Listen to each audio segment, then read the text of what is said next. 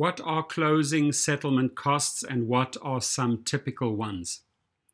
Closing settlement costs are the various fees and expenses payable by the seller and buyer at the time of a real estate closing or settlement.